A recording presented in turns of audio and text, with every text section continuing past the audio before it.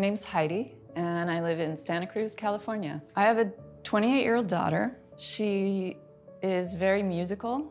She doesn't play an instrument, but she's a great singer and an amazing artist. My daughter's been in recovery for the past 4 years or so. I became aware that my daughter was using substances around 8th grade with some of the experimental drugs, and then evolved into heroin use at about age 19 after she finished high school. Then realizing that this was really not how she wanted to live, and reached out for help, at which point we tried an outpatient detox program that I administered. So she didn't make it through the detox, relapsed. It wasn't long before she was reaching out for help again, and she bounced around from different treatment programs at that point. Eventually, it was clear that a treatment program wasn't gonna help. She wasn't committed to her own recovery at that point, and her option was to go live in Honolulu where her dad was living. And she stayed sober for about 90 days there and then relapsed. She got arrested for stealing from Home Depot and then trying to return the goods to get cash. That happened 2 more times. She got out on probation, then got caught again, got out on probation. When you get caught 3 times, it's a Class C felony, and so then she was in jail, and that's not a great place to be at all. And detoxing in jail, which is really horrible. Stayed there for about 4 months and then got sentenced to a program called Hope Probation, which was started by a judge in Honolulu to deal with mostly meth addicts cycling through the criminal justice system. The HOPE program is like a drug court where these cases get handled.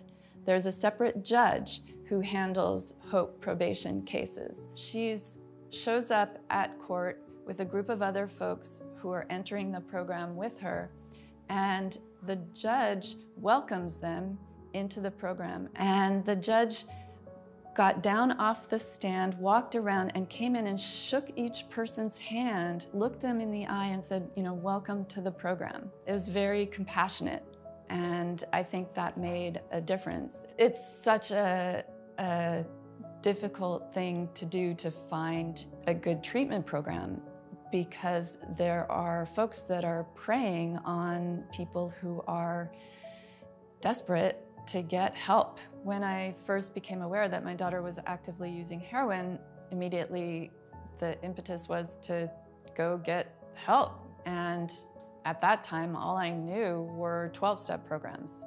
That was just the automatic response. And so I started going to some 12-step meetings, and you know, for some people they're great. For me, it wasn't a place where I felt like I got the support that I needed.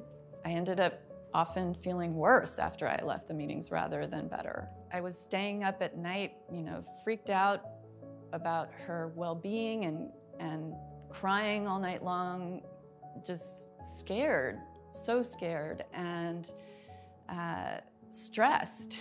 I was clenching my teeth so hard that my back molar cracked, and I had to get my tooth pulled. And at that point, I realized, okay, time out. I need to do something different here. And I think that's what happens. You know, it's so easy to just get sucked into being focused on doing whatever you can for your loved one, for your child, that taking care of yourself goes way by the wayside. When I started losing body parts, it was a wake-up call. And so I started searching around for other ways to get support, and came across, I think it was on the internet again, a group of a mom's group run by a woman who was trained in the CRAFT model. And one of the key components of that CRAFT program is self-care. The coach who was leading the group basically, you know, told us self-care is really important. You need to do self-care, and would incorporate different methods of self-care and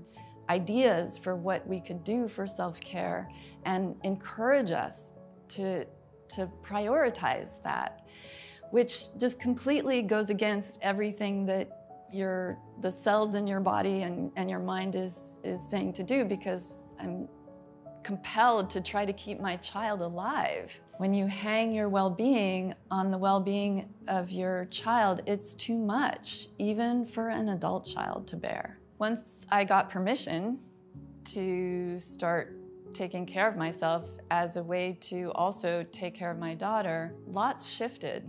There was more understanding. There was more ability for me to be present with her, to have empathy. It took some of the pressure off of her, and it allowed for us to have a more open communication. It allowed for her to be willing to share some things that she might not have shared previously. We entered into a little bit more of a collaborative relationship, as opposed to me focusing on trying to fix whatever's going on for her. I came across the Partnership to End Addiction when I connected with this moms group that was facilitated by a woman who had trained at the partnership.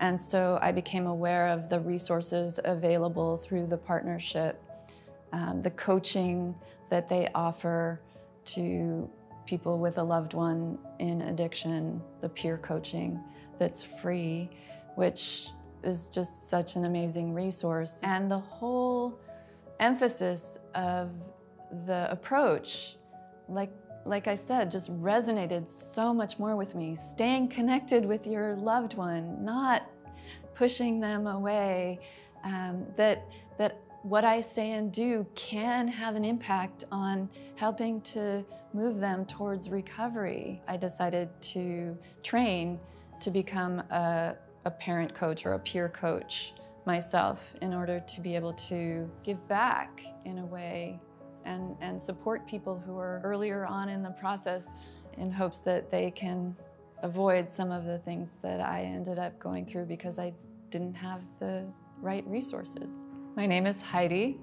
I live in Santa Cruz, California, and my daughter has been in recovery for 3 years.